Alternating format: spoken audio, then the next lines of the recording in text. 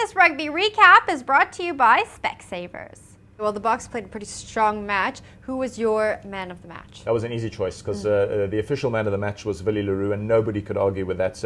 He had one of the, I think you could call it one of the great Springbok fullback performances. You know, we've got a proud heritage of really good fullbacks in South African rugby.